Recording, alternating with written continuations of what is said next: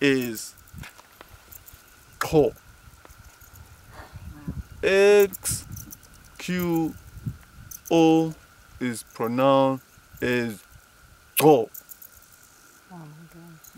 So we've got go, go, go, go. So they're all different.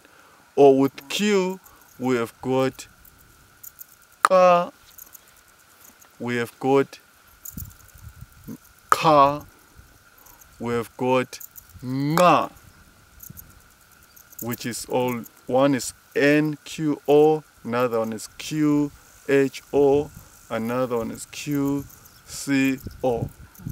So they're all different. Really have to learn it now. But in my language doesn't have as much clicks as Xhosa language in South Africa. And Xhosa doesn't have as much clicks as the Bushman language. Bushman language is just clicks. With us, you know, sometimes there's some words without clicks. But with the Bushman, it's just clicks after clicks after clicks. Yeah.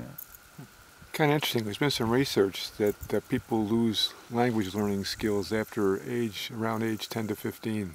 That's my rough estimate to say they think that's when they pronounce the word. Yeah. It could be different, but that's what I've observed, that with my rough asking people, said, you know, those that I know they grew up in the area, they can pronounce them properly. Yeah. But those that can speak the language, we can understand each other, but not pronounce the clicks, would not have been spoken the language before.